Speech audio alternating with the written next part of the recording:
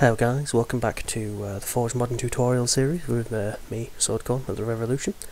Last time we went through setting up our basic classes, and I realised, watching the video back after editing, I made a bit of a mistake.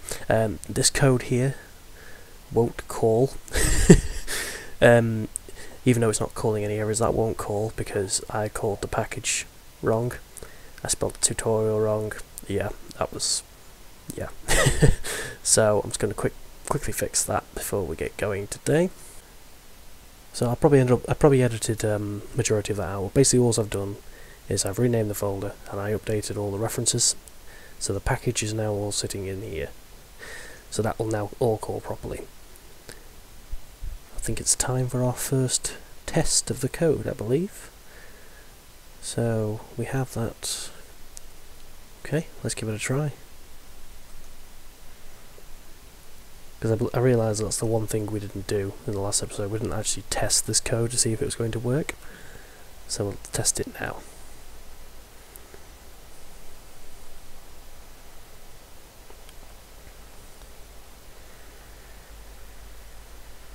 Okay, we had a crash. What was the problem?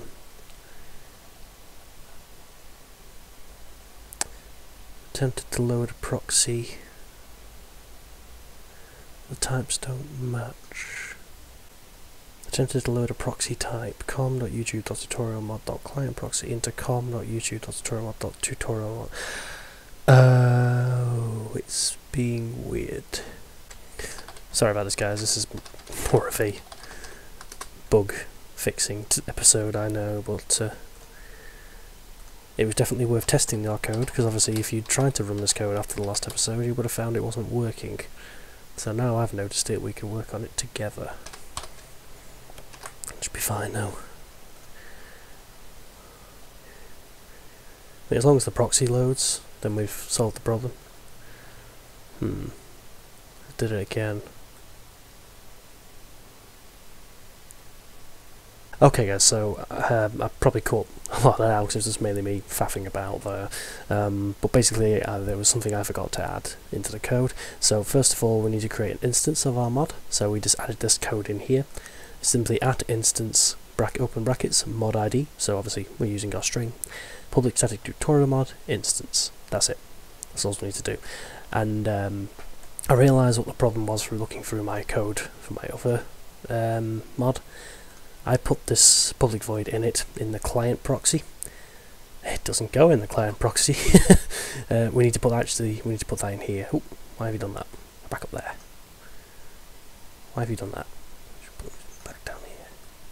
Sorry, just yeah. Sorry. So they just need to go in here. Okay, then we save that.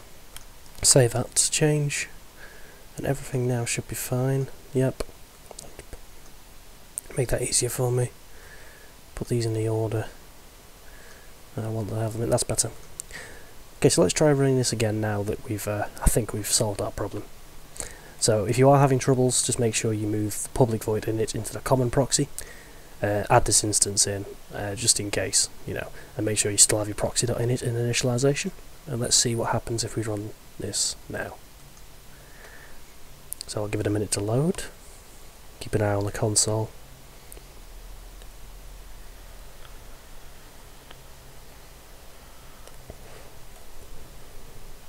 And no, it didn't work. Why? What's happening now? Still the same problem. See, this is always a problem when you're trying to do something which it doesn't tell you is actually causing a problem.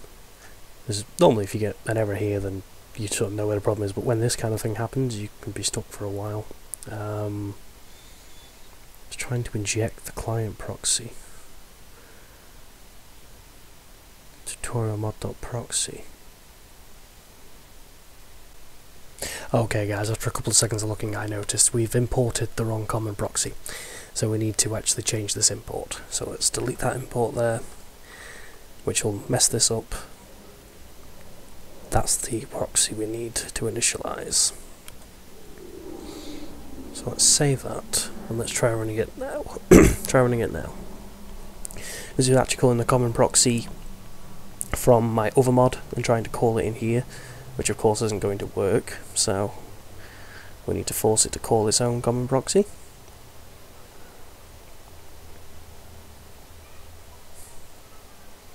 Okay, yep, that's fine. Now, you guys probably won't have had that problem, but just in case, in case you do have multiple mods, in case you do have multiple mods that use client and common proxies, just make sure you are importing the ones which are relative to your mod.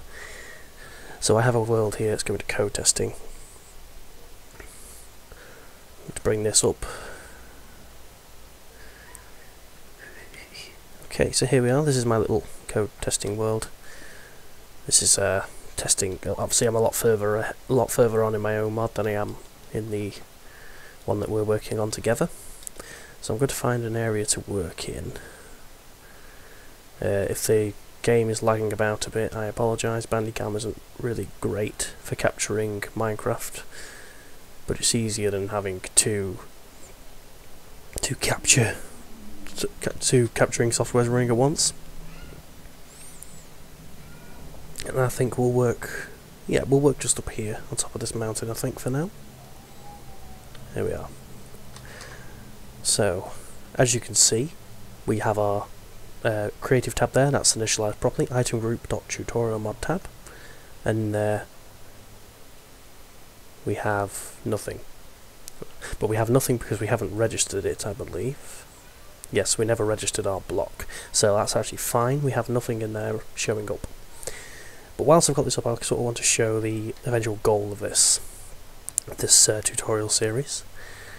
So here we are. This is a tile.ultimatecableBlock_basic.name. This is one I'm working on for my own mod. And if I put that down, you'll see that renders, has its own block bounds, doesn't mess around, and if we connect them together, it automatically updates the connections on either side. And if we make one long line, it doesn't render the center of every cable all the way along. And if we branch out, it will render connectors. There we go. This is the goal of what I'm trying to show you guys. So this will be the eventual goal. Now also, I have different tiers. These are the different tiers. So obviously you can rinse and repeat this code as many times as you need to use it, and you can make different versions if that's what you so desire. Now I am actually having a problem testing my own code because I'm trying to actually use this to transport some form of energy. So I have set these two blocks. I have one block gen, one block rec. This is to generate power, and this is to receive the power. Now if I connect this to ultimate cable, there we are. And where's my console? I've got it set up at the moment to output. It's saying no. So yeah, that's actually working fine because I've set it up to send out the message no when the receiver receives energy through the packets. So that's working fine. So let's delete these cables. Oops. Bit hard to hit, they've got a smaller hitbox. And let's try this with the basic cables, because it's the basic cables I'm having trouble with. Now if I scroll down... Wait a minute, did it actually work? Hang on, let me just move this down. I need to be able to see the console. Break and replace. No, it's not working. Okay. So this is the problem I'm facing at the moment. My basic cables can't handle the voltage, but anything above basic, as you can see, transfers power perfectly fine. Pings both the server and the client, and updates. But the way it works is it actually stores energy throughout the line. So if I start charging it up, and then break this block connected to the generator, you notice it carried on for just a couple of seconds afterwards, and drained out what was in the cables, which is pretty useful. Now if I use these cables here, bang, these can actually carry a higher voltage, so if I leave these for a minute just to charge up properly, then break this one, you'll notice it takes a lot longer for it to drain its power out. And it stopped draining. These cables can carry 10,000. These cables can carry 1,000, which is what this is outputting. These basic cables can only carry 100, I think that's why it can't handle the voltage, so the cables just aren't transferring it. But I'm trying to set it up so these will be able to transfer it regardless, but it'll just switch the voltage down.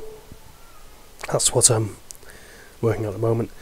And then we have these which can carry 100,000 voltage. So these charge up even more. I'll show you what I mean in terms of how long it takes to actually drain the power out of the cables once they've been put into a network. So let's fill these cables up with power. This will take even longer than the other cables. And then we can break this cable. You notice it takes a very long time to drain the power out of these cables, because these cables can carry so much that it's just now having to empty all of your cables out one at a time into this block. And I believe the way it works is every time a section starts to drain, it starts draining from its neighbour, which is drain from its neighbour and drain from its neighbour. So all the power that's on the end here is being fed directly back through the wires until it gets fed into the block. And eventually, of course, we'll run out of power in the lines, which will stop powering the machine. We'll see that happen momentarily. I say momentarily, like I say, these things can carry an insane amount of power. So, it might take a moment. Come on. There we go, it finally stopped. So you can see just how powerful this can be. But of course this is where I'm at with my own mod, so the basic goals that we're going to go for is everything you see in front of you here. So we'll get the bounding box, we'll get the textures to be drawn properly, and eventually we'll sort out connectors so they all connect in a row, and then after that we'll sort out hiding the connectors when it's on a continuous run like so, and these can actually be laid out infinite directions and it will always draw one straight line. So that would be the goal, the overall goals. And of course, once I've finished bug testing my own code so I can make it work, we will actually start working on a power system for ours as well, if that's what you guys want to see, because obviously I can't teach you how to do that until I've sort of worked out the bugs in my own system. So we'll have to come back to that when I've sorted my own problems out first. So, what we're going to do now is we're going to go back into here. I'm going to get rid of everything that was related to my other mod, because we're not using it. That should be everything. Yes, it is. And we're going to, first of all, before I forget, we are going to go ahead and game registry dot register block, and the block we want to register is block cable. Block cable should be right. Yeah, that's right. And then we give it an unlocalized name, so let's just call it block cable. Doesn't really matter. And there we go. Okay, let's just now that's registered, let's relaunch Minecraft, save our changes, and we'll see whether that shows up.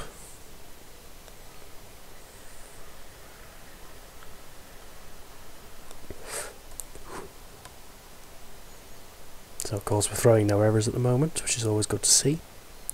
Let's move through to the initialization, we're on. Okay, so let's see whether that's actually registered our block. So if we go into our creative tab, there it is, there's our block. Let me just clear my hotbar. And there we go, that's our block cable. So we'll place this down, and there it goes. This is the start. This is the basics. This is just the block as it stands in the world. So moving on to what we want to do today, now that we have this block registered and in world and we can see it, we need to start defining some parameters to make it work the way we want to. And to do that, we're going to start with defining how the block sort of renders. Okay, so to do that, we're going to go into here, in a couple of spaces, and we need 4 parameters to define. So I already have them, I've borrowed them from my other mod, and there they are, just like that. So first we need to do an integer and get the render type, so we're going to return -1. Okay? And then we need to do public boolean is opaque cube, and we need to return false, because that will mean it's not it's got no textures, it can be seen through. And then we need to do render as normal block false as well. And we also need to change on block added, because when we put it on the ground, we don't want it to be our block, we want it to be our tile entity. So we need to do public void on block added, world, defined as world, integer x, integer y, integer z. And these define the coordinates of the block, and then this, so we do world.set tile entity at coordinates x, coordinates y, coordinates z. And we need to do this dot create new tile entity, world, and then world.get block metadata x, y, z, and then, yeah, that's it. And basically that should, if you are getting any errors with anything like this, just make sure you've got your imports sorted first. If you're still getting errors, just double check that you've written things correctly. But now we've done that, we can have a quick test of that. So let's save our work. I'll leave that up for now, and we can run that.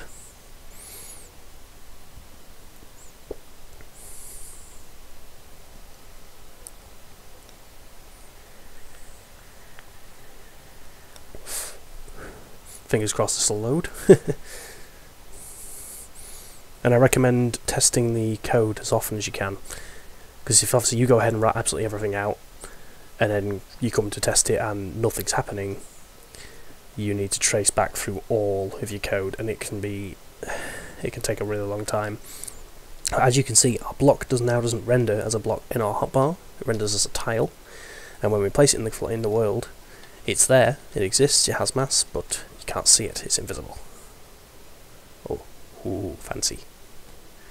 Very fancy. So now we have our invisible block, and it's within this block space that we want to start working. It's a very nice block.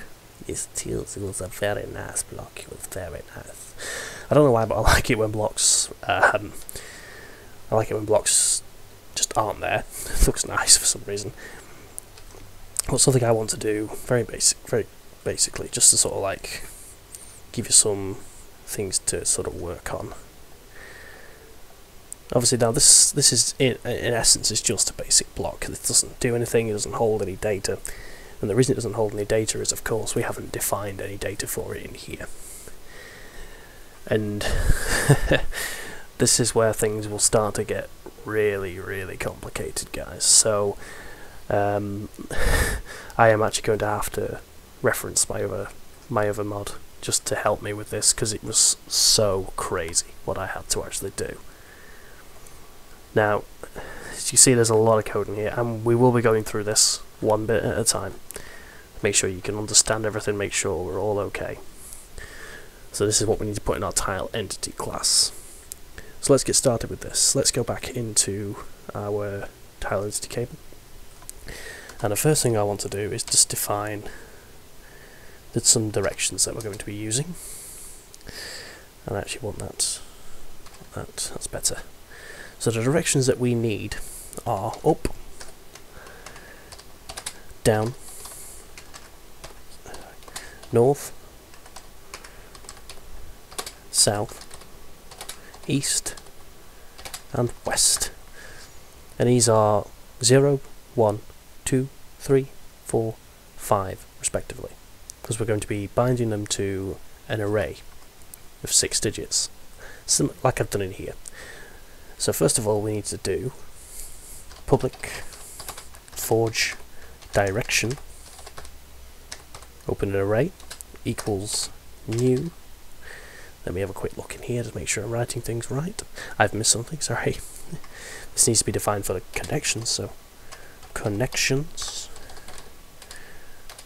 equals new forge direction, and in here we need to define 6 directions. Close that off. Make sure I put forge. That should be an import forge direction. Yep, that works beautifully. Now, this last received direction and energy node, these are specific to an energy system, as are these methods here. Can connect get max render distance squared. Yeah, these are all connected. These are all basically connected to the the power system basically. So what we need is public void update connections. That's the next method we need to create, and that can go below our constructor. So let's get started with this. We need to do public void update connections. And let's open that up. That shouldn't throw any errors. It does not. Fantastic. And now, oh Jesus, this is something we may need to come back to later actually. Yeah, I think we need to come back to this later on. We need to actually create our new class. We can minimize these. Just keep that one open for now. And that's something I'm going to need to refer to, so I'll have that open.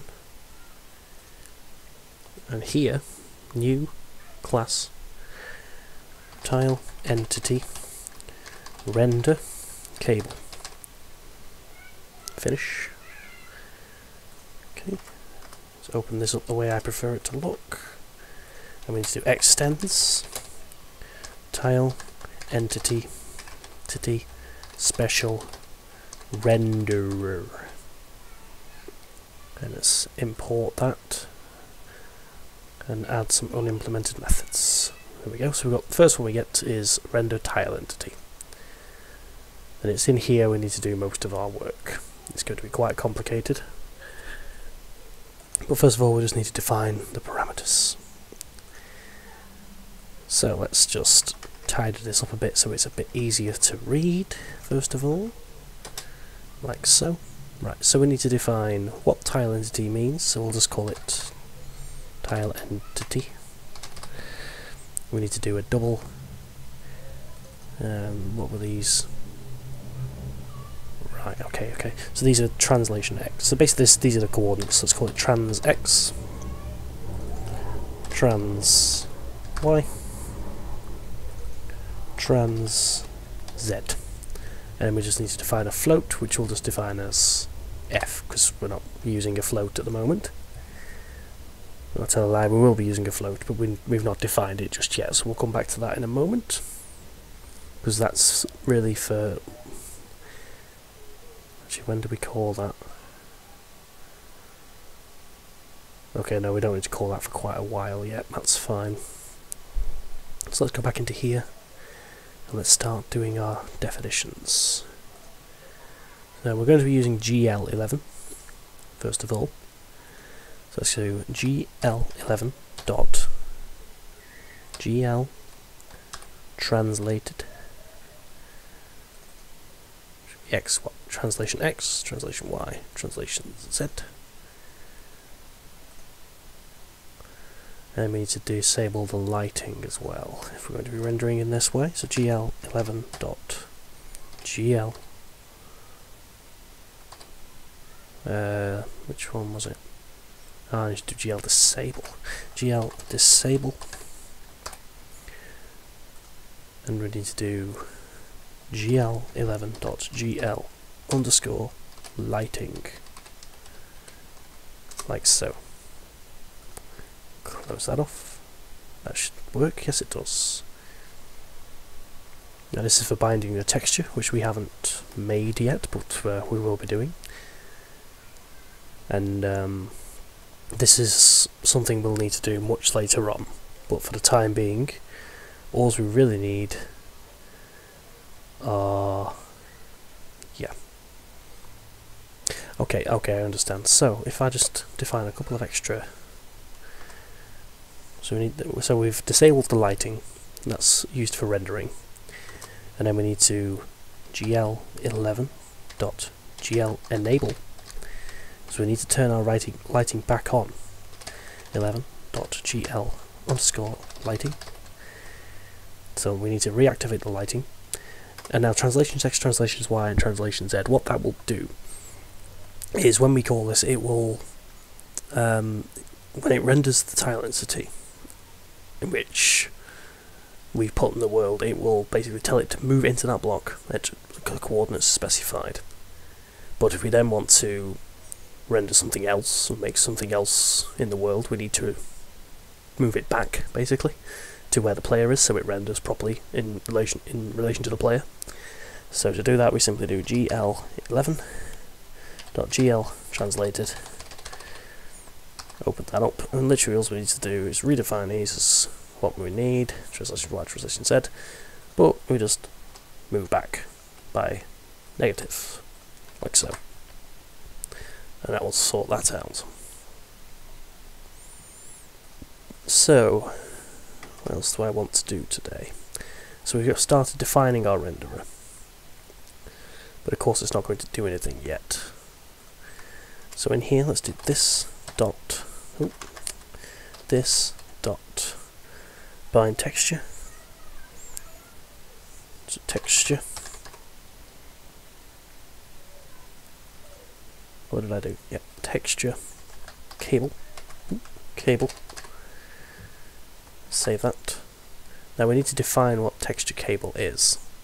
So we're just going to quickly do that. Wait, why is it overriding? Don't want you to override. It's just going to be a void. So let's delete the overriding. Let's do resource location. Yep, I need to do texture cable equals new. Yep, new resource location dot brackets. Then we need to do, what is it? Yep, we need to do tutorial mod dot mod id.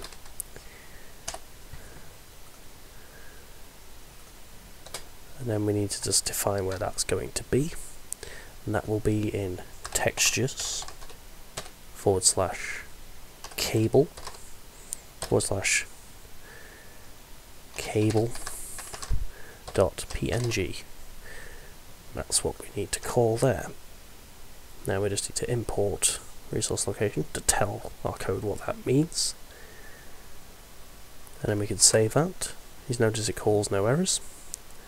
And I think the last thing we'll do for today is we will just call upon all of this. So let's go into here so I can figure out what I need to do. I believe it's in the common. Nope, it's in the client. Wait, no, we need to do both, don't we? So we need to register tile cable in both of these. So let's put that in the common and in the client. The client will have more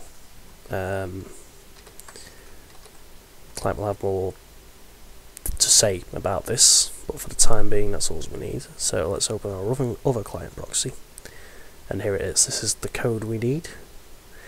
So we go back into our client proxy. We need to do client registry dot bind TileEntity special renderer, and we need to define the class. So we need TileEntity cable dot class.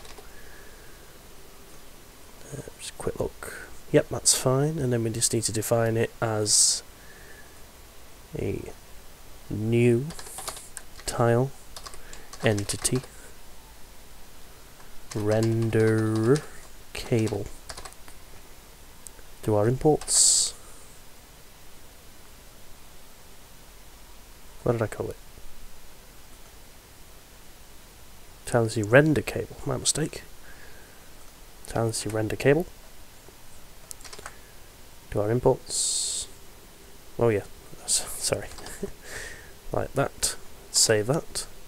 Now we go back into our main mod class, and in the initialization stage we need to put proxy dot register tile cable. Save that.